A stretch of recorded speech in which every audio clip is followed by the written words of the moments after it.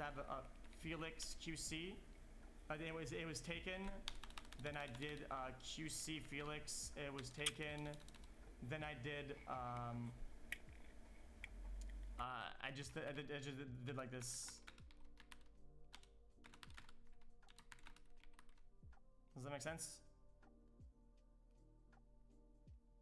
I just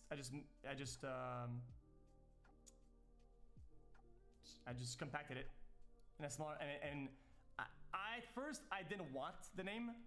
I didn't want that name, but instead of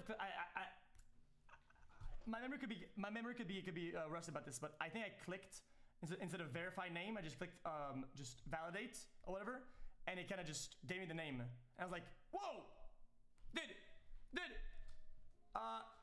my name changed.